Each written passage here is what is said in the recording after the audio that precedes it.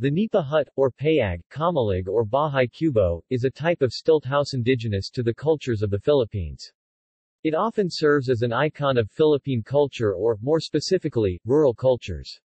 Its architectural principles gave way to many of Filipino traditional houses and buildings that rose after the pre-colonial era.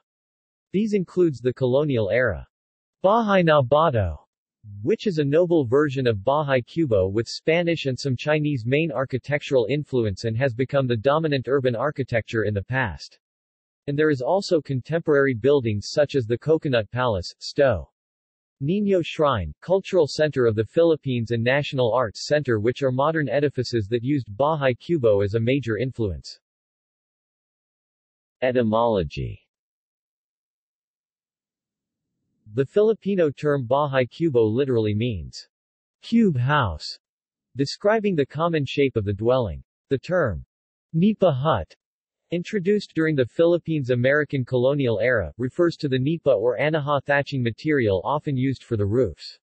Though not all Bahay Kubo uses nipa materials and always cube in shape. History. Classical period, pre-colonial era. Nipa huts were the native houses of the indigenous people of the Philippines before the Spaniards arrived. They were designed to endure the climate and environment of the Philippines. These structures were temporary, made from plant materials like bamboo. The accessibility of the materials made it easier to rebuild nipa huts when damaged from a storm or earthquake. They are still used today, especially in rural areas. Different architectural designs are present among the ethno-linguistic groups in the country, although all of them are stilt houses, similar to those found in neighboring countries such as Indonesia, Malaysia, and other countries of Southeast Asia. Colonial era. The advent of the Spanish colonial era introduced the idea of building more permanent communities with the church and government center as a focal points. This new community setup made construction using heavier, more permanent materials desirable. Some of these materials included bricks, mortar, tiles and stone. Finding European construction styles impractical in local conditions, Spanish and Filipino builders quickly adapted the characteristics of the Bahay Kubo and applied it to Antillean houses locally known as Bahay na Bato, Bahay Luma. Bahay na Bato. Bahay na Bato or Bahay na Luma is a noble version of Bahay Kubo with Spanish and some Chinese influence. Its designs evolved throughout the ages, but maintains its nipa hut architectural basis. Its most common appearance is like that of stilt nipa hut that stands on Spanish-style stone blocks or bricks as foundation instead of wood or bamboo stilts. The Bahay na Bato, the colonial Filipino house, followed the nipa hut's arrangements such as open ventilation and elevated apartments. It was popular among the elite or middle class and integrated the characteristics of the nipa hut with the style, culture and technology of Spanish architecture. The most obvious difference between the two houses would be the materials that was used to build them.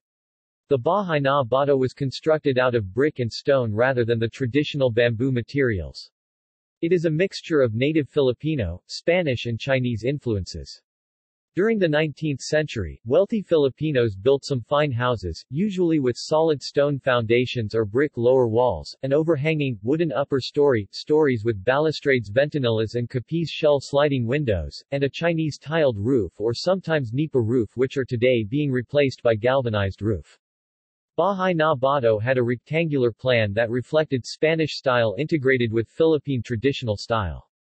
During the American period of the Philippines, they still incorporated Bahay na Bato style, though the American Antillean houses is more liberated in design but still keeps the Spanish colonial designs. Today these houses are more commonly called ancestral houses, due to most ancestral houses in the Philippines are Bahay na Bato. 20th century. Neo-vernacular reinterpretation. The rise of nationalistic fervor in light of Philippine independence and the aftermath of World War II led to a movement of architects interested in expressing Filipino culture in modern architecture. Despite the prevalence of the international style in the 1950s, architects such as Francisco Mendoza drew direct inspiration from the Bahay Kubo in creating what would later be called Philippine neovernacular architecture. Other variants. Bale. The Ifugao houses called Bale were usually similar in architectural designs, but they differ in decorative details depending on the tribes. Their houses were harmoniously located with the contour of the rice terrace. The one-room house of the Ifugao commonly know to them as Fale.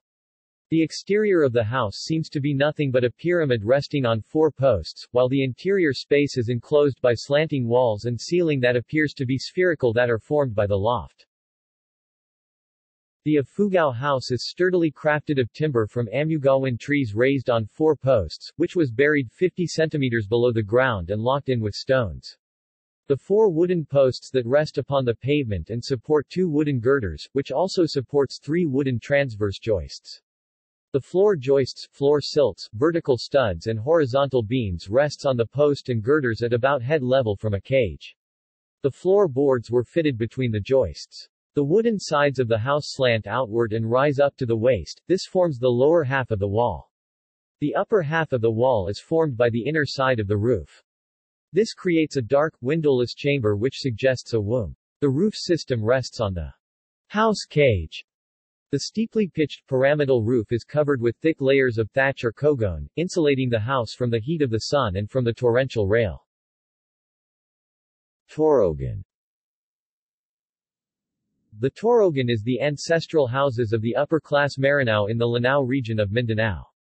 It is the dwelling place of the Datu along with his wives and children. There could not be any house larger than Torogan of the Datu within the Sultanate, for this signifies rank, prestige and wealth. The Maranaos have 3 types of houses: Lawag, small houses; Mala Awalay, large houses; and the Torogan. The existing Torogans were built by the community and the slaves for the Datu in 1800s.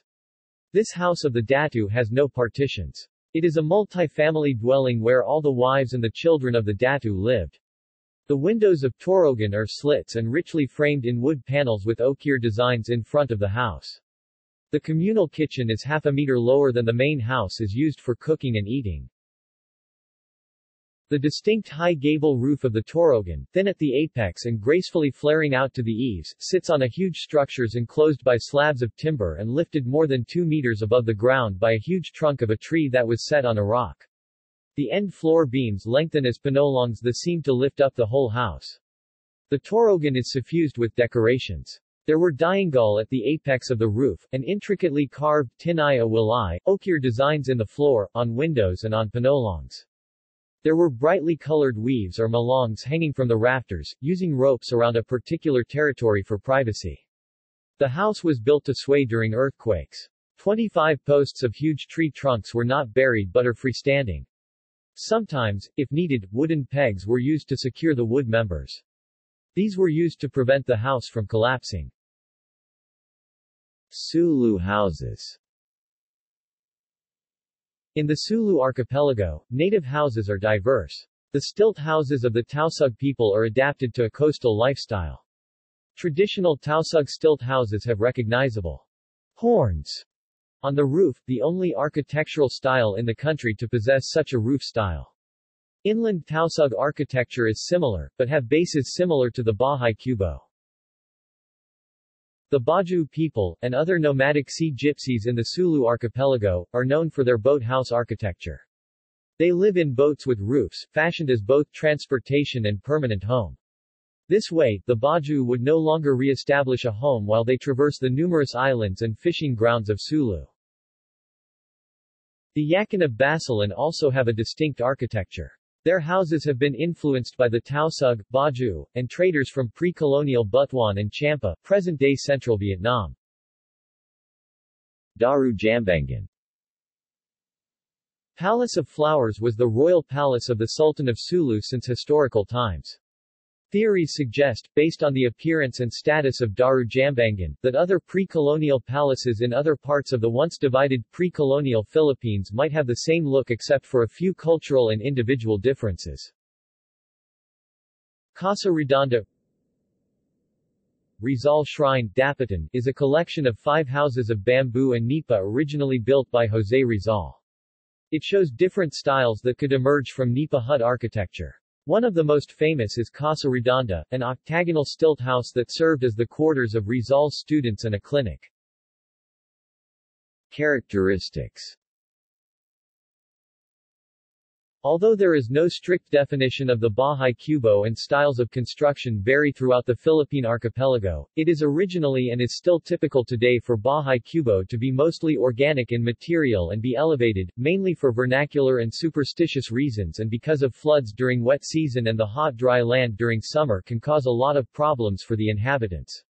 Similar conditions in Philippine lowland areas have led to characteristics typical of examples of Bahay Kubo. These houses are mostly stereotyped today as being small and poor, mainly because modern contemporary nipa hut mostly possesses these characteristics. But many are in fact big and can be considered mansions. Examples of these are the Bahay Nabato houses, which are often mistaken to being another type of house when in reality Bahay Nabato are still considered a type of Bahay Kubo. Another example is the old vernacular mosques in the Philippines called Langgao. Another are the pre-colonial royal palaces described by European explorers as being large in proportion, which is evident in recorded palaces like the Daru Jambangan of Sulu and the Torogan royal houses of Maranao. 3-layered structure. With few exceptions arising only in modern times, most Bahay Kubo are on stilts. The living area is accessed by ladder. This naturally divides the house into 3 areas, the living area in the middle, the area beneath it, referred to in Tagalog as the silong, and the roof space, bubungan, which may or may not be separated from the living area by a ceiling, kisame. Roof. The traditional roof shape of the Bahay Kubo is tall and steeply pitched, ending in long leaves. A tall roof creates space above the living area through which warm air could rise, giving the Bahay Kubo a natural cooling effect even during the hot summer season. The steep pitch allows water to flow down quickly at the height of the monsoon season, while the long eaves give people a limited space to move about around the house's exterior when it rains. The steep pitch of the roofs are often used to explain why many Bahay Kubo survived the ash fall from the Mount Pinatubo eruption, when more modern houses collapsed from the weight of the ash. Silong.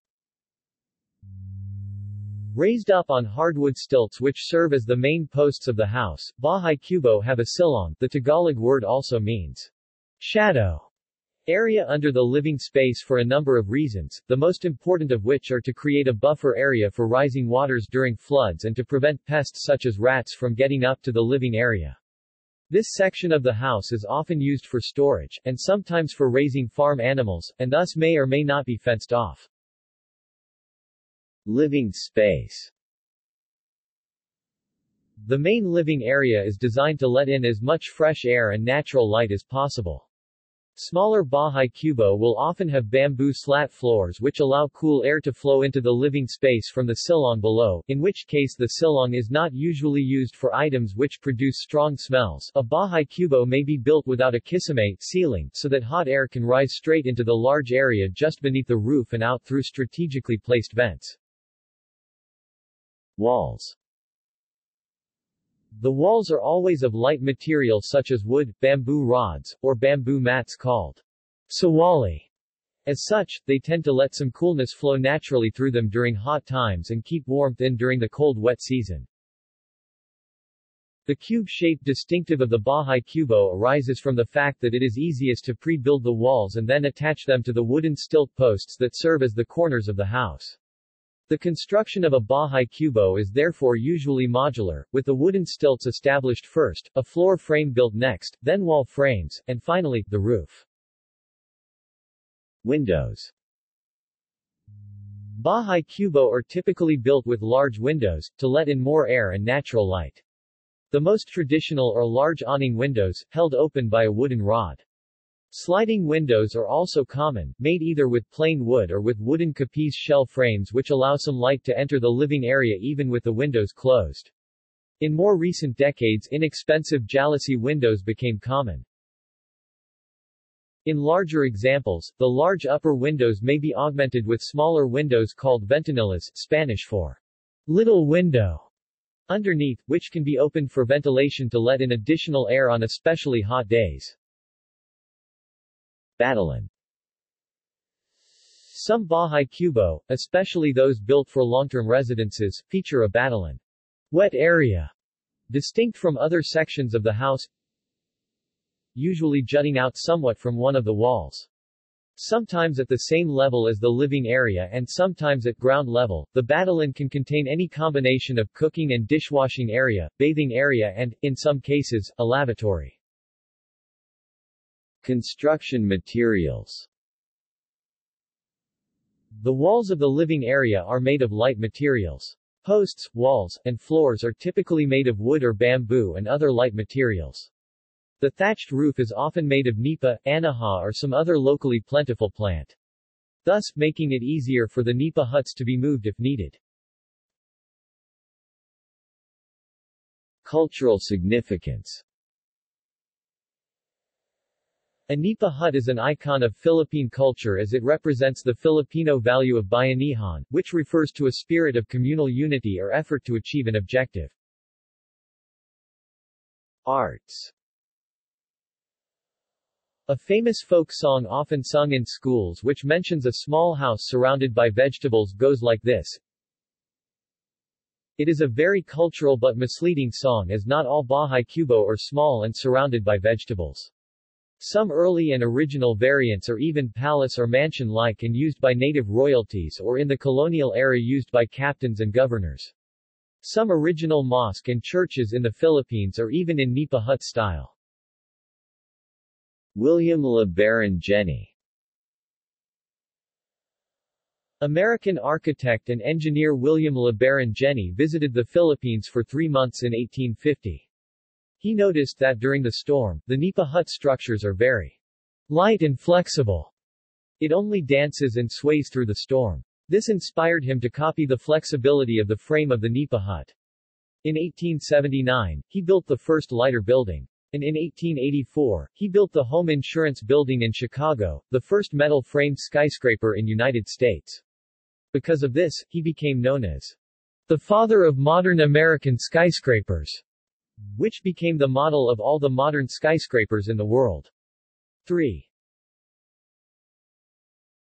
See also: Ancestral houses of the Philippines, Architecture of the Philippines, Kawayan Torogan, Rumah Malayu, Rumah Adat, Stilt House, Vernacular architecture. References. External links. 8-minute video of building a modern nipa hut.